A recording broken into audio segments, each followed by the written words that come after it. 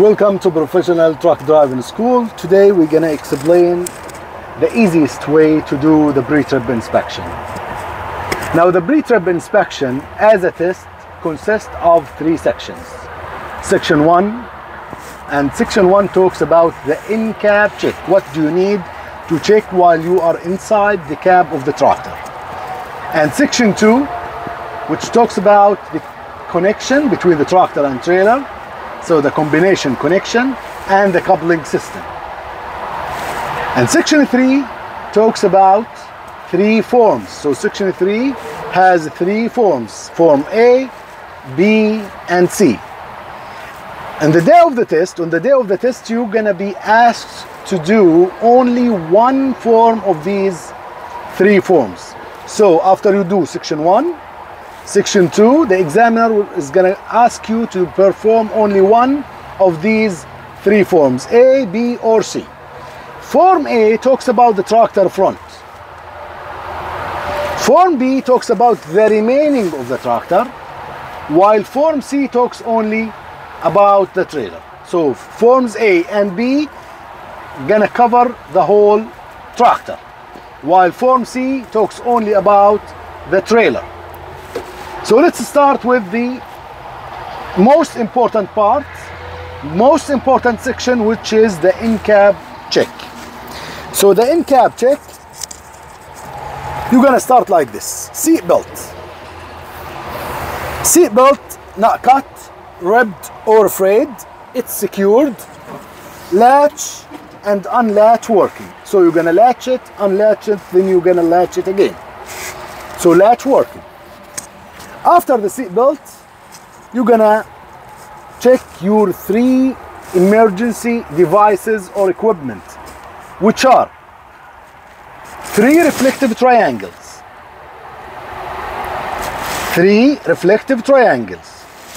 operational, not damaged, color red or orange, and they are weighted base. The second emergency equipment is the fire extinguisher. For the fire extinguisher, you have to have it with you, type ABC or BC10. So one of these types, ABC or BC10, fully charged and rated. Safety inspection for that fire extinguisher is up to date, and the safety pin is in place. The third emergency equipment you're gonna need with you inside the cab is 6 extra fuses, different types, and at least one circuit breaker of each type. Done with the safety, so done with the seat belt, done with the three emergency equipment. Now it's time to safe start the engine. To safe start the engine, first of all, you need to make sure that the spring brakes are applied. They are pulled out. So they are applied, the spring brakes or the parking brakes. Then you need to press the clutch all the way to the floor and make sure the gear is neutral. Then you start the ignition, so you have the gauges, and then you start the engine, and then you release the clutch slowly. Now the truck is running, so you're gonna start with the gauges. The first gauge right here is the temperature gauge. The temperature gauge must be working and rises gradually to the normal operating range. For the temperature is 170 to 210 Fahrenheit. No warning light, and now the reading is almost 180 Fahrenheit. The second gauge is the air pressure gauge. Again, it's working, rises gradually to the normal operating range, which is between 35 and 75 psi, and for the idling, it's between 5 to 20 psi, and now we have almost 20. Then we have the air pressure gauges. We have two gauges right here for the air pressure, and for the air pressure gauges should be working, and the air is built up to the governor cut out, which is between 120 and 140 psi. No warning light, and at 150 psi the safety valve opens to release the extra air to save the system from damage. Now here for the Volvo trucks we don't have voltmeter gauge, which is shown as a gauge here on the dashboard, but it's digital, so you have to find it. How to find it? So right here on this arm right here for the wipers and washers, here you have a button right here. So this button is a menu button. So you press that menu button till you see the word gauges right here on the dashboard. Once you see the gauges, you press this button, which is enter. So enter right here, you press enter to go to the gauges. Now this is the temperature. We don't want the temperature, we want this, the voltmeter gauge. So the picture of a battery with the voltage, and the voltage here is 13.7. And for the voltmeter gauge, it should be between, the voltage should be between 12 and 14 and a half, 14.5, and no warning light. So we now done with the gauges, 4 gauges as we said: temperature gauge, air pressure gauge, and oil pressure gauge, and finally the voltmeter gauge. Now we move to the lighting indicators. We're gonna check one by one. Lighting indicators right here on the dashboard. We start with left turn signal, right turn signal, 4-way flashers. Then we turn the headlights on to check the high beam. This is the high beam, and the high beam covers the distance from 350 to 500 feet, and low beam covers the distance 250 to 300 feet, and finally the ABS light is off. Done with the lighting indicators. Now we go to the horns. We have 2 types of horns. We have to check one by one: electric working and air working. From the air pressure we go to the heater and defroster. So we turn the fan on, the heat, and we have to switch to check first the defroster working, front working, and the floor working. Then you turn the fan off and the heat off. After we're done with the heater and the defroster, we go to the windshield and mirrors. We're gonna start with the mirrors right here. That mirror over there is the hood mirror, flat and convex. All are clean, not cracked, secured and adjusted for driving. The brackets for the mirror are secured and not damaged. For the windshield now, clean, not cracked, secured, and the rubber seal around the windshield is not missing or damaged. Safety sticker right here and the insurance sticker are present and up to date. No obstruction of view and no illegal stickers. Then we go to the wipers and washers. For the wipers and washers, we have the wipers, we have the arm and the blade. They are secured and not damaged. The blade is not frayed, and the washers work.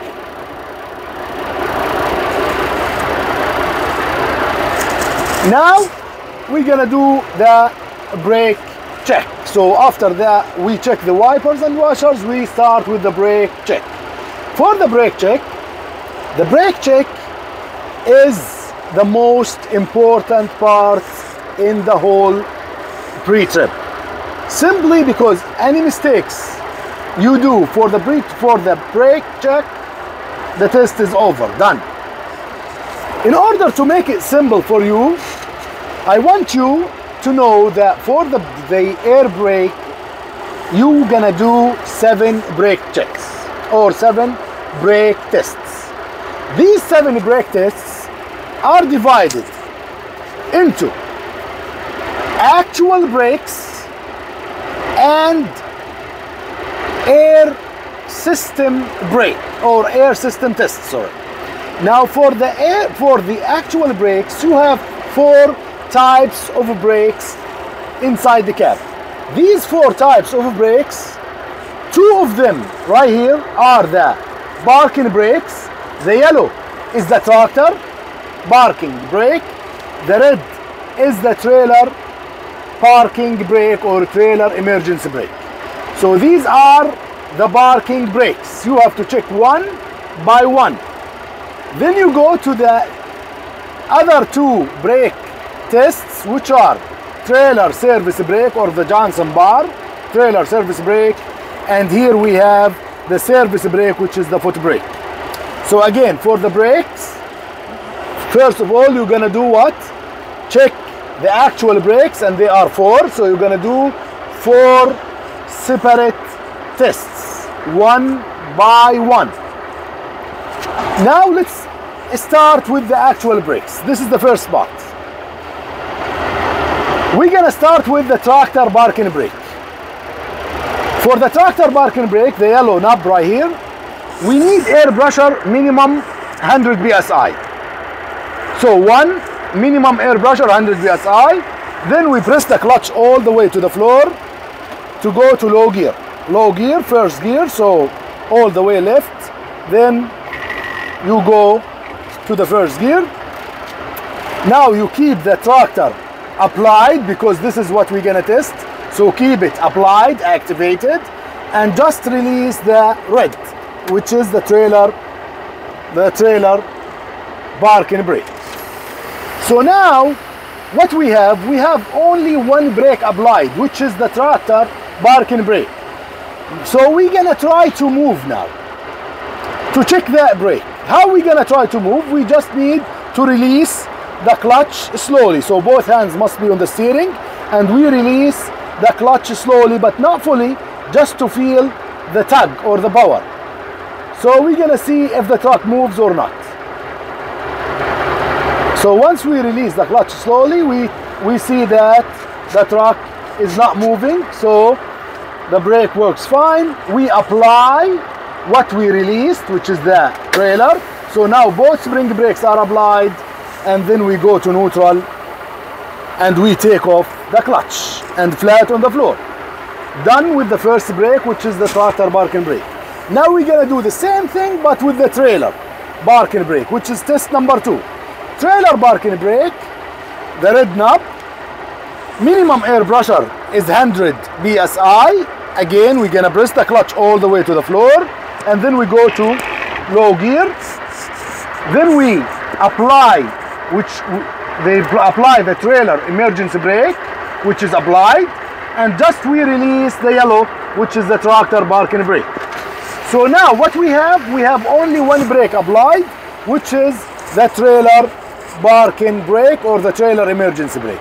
So we're gonna check if the brake working or not. How? We're gonna release the clutch slowly to try to move, both hands on the steering. We're gonna release the clutch slowly, try to move.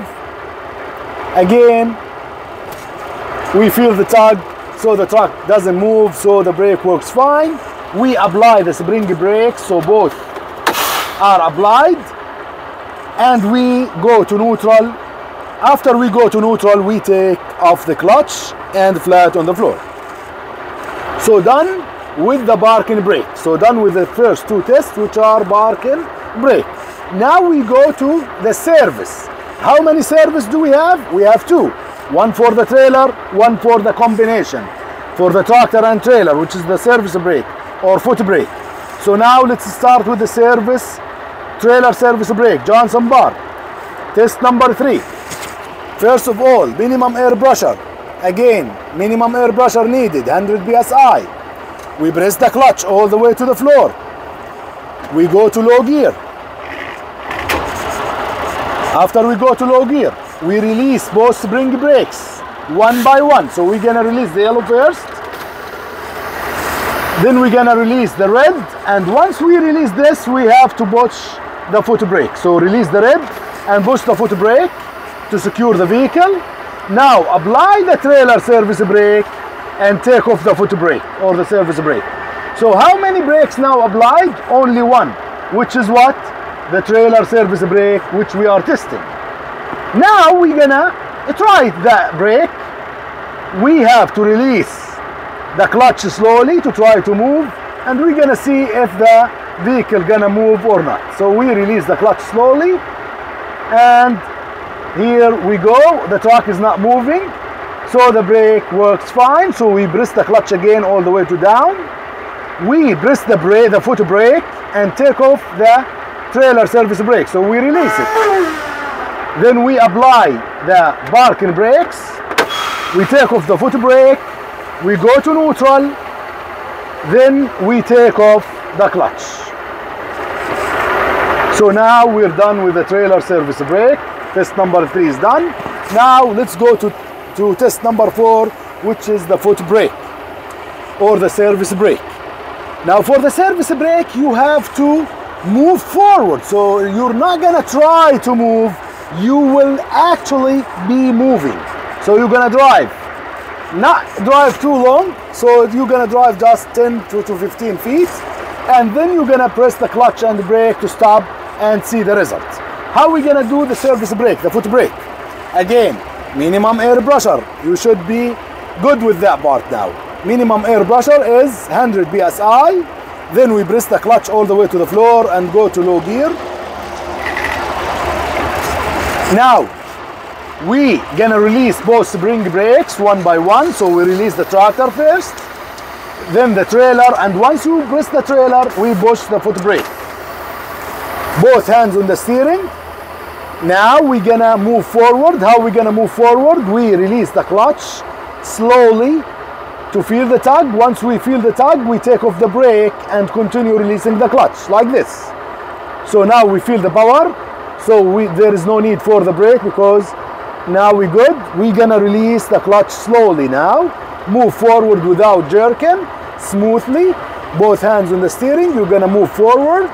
As you see, we are moving forward. Then we're gonna press the clutch. Take off your hands from the steering, just around the steering, and push the brake. Like this. Truck should stop straight. No movement on the steering wheel. Apply the spring brakes. Take off the foot brake. Go to neutral. Take off the clutch. Now you're gonna explain that if the truck moves right or left, once we push the service brake, this is gonna be because of these following reasons. 1, problems with the brake, or problems with the suspension, or flat or low tires, uneven ground, or shifted load. These are the 5 reasons that make the truck move right or left. So this is the first part for the brake check, which is testing the actual brakes. Just to remind you, we tested the tractor parking brake, we tested the trailer emergency brake, then we go to the service, which are the trailer service brake, and finally the foot brake. Now we're gonna do 3 tests, which are for the system. We're gonna check the air system now. So, test number 5 now. Test number 5 is the system leak test. For the system leak test, first of all, you need air pressure to the governor cut off, not 100. Here, system leak to the governor cut out, which is between 120 to 140 psi. So the most important part here is to raise up the air pressure till you hear the sneeze of the truck. So once you hear the sneeze, so this is the governor cut out. So just hear the sneeze. Don't do anything till you hear the sneeze. So we're gonna raise the air pressure a little bit.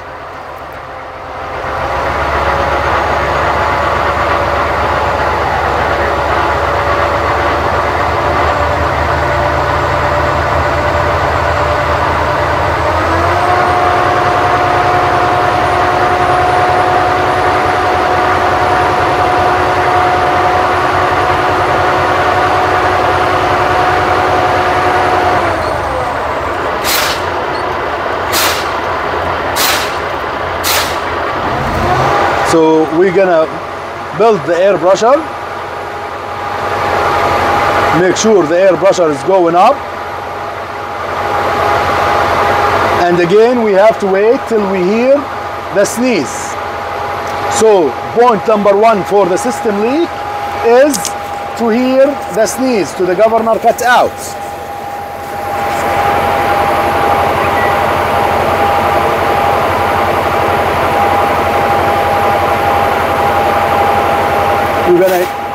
So system leak number one, to the governor cut out between 120 to 140. Then we press the clutch and secure the truck in low gear. This is number two. Now number three, engine off. Now once the engine is off, you don't need the clutch, so take off the clutch. This is very important. Once you turn the engine off, take off the clutch.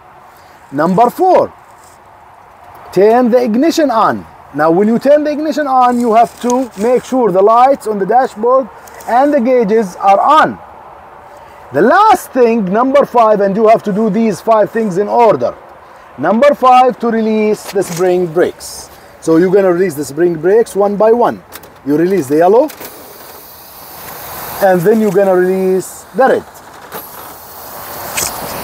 Now, again, for the system leak, we have to do 5 things in order. Again, one is to the air pressure to the governor cut out. So hear the sneeze.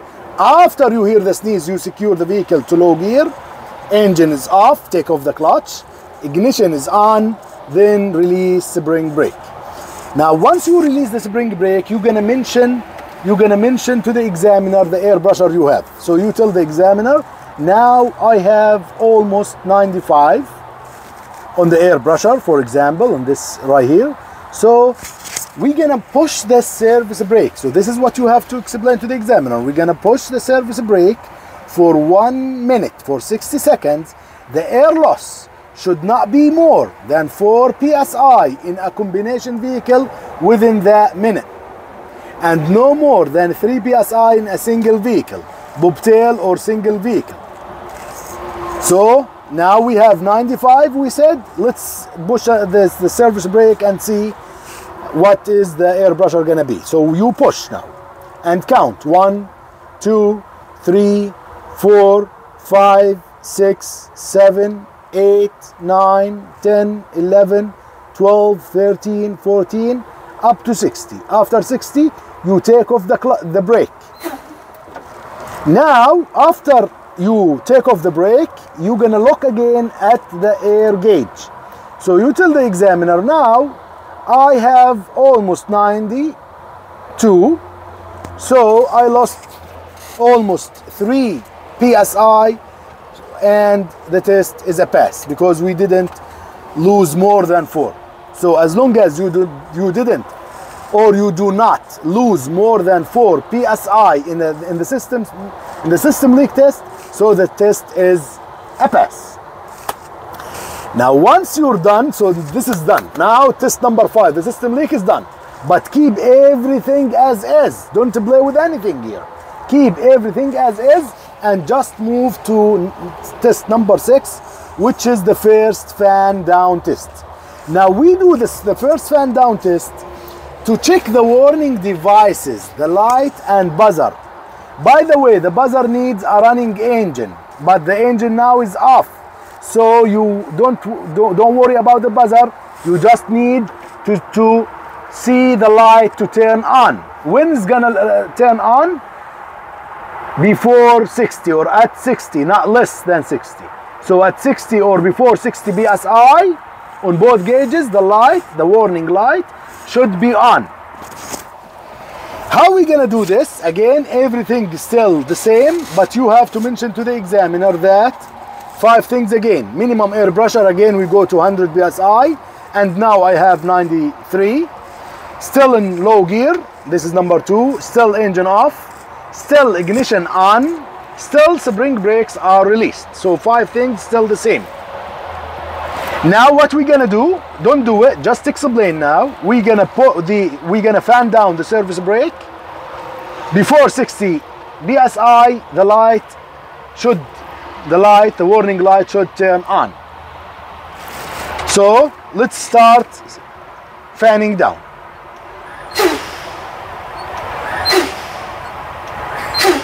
So you have to keep watching the air gauges.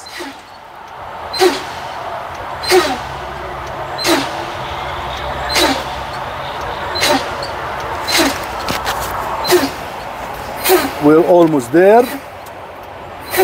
Almost there. The light should turn on now. Here we go. So 60. You see 60. So the warning light showed on and low system air pressure. So this test is a pass as the low air pressure working. Again, first fan down to check if the warning light is working or not, and the test is a pass. Now the last test, number 7, is the second fan down.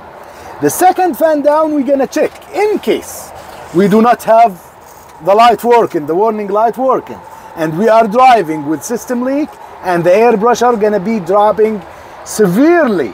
Will the truck gonna stop by itself, by the knobs to be popped out by themselves, to the spring brakes should pop out by themselves or not? So again, for the second fan down, it's the pop out test. In order to do that test, again we have to mention 5 things in order. Minimum air pressure is 60, we have 60. Still in low gear, engine is still off, ignition is on, spring brakes are released. 5 things in order. Again, you're gonna explain to the examiner what you're gonna do. We're gonna explain to the examiner that we're gonna continue fanning down the service brake between 45 and 20. 45 and 20. Trailer emergency brake should pop out first. Between 40 and 20. Yellow tractor parking brake should pop out second to prevent a jackknife. Let's see now. So you're gonna continue fanning down, and again look at the gauges and the spring brakes. Keep fanning down. Again, they have both to pop out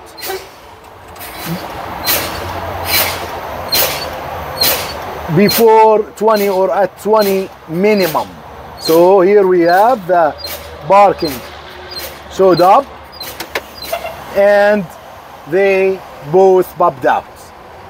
So the test again is a pass as long as we have 20. You see, so the test is a pass.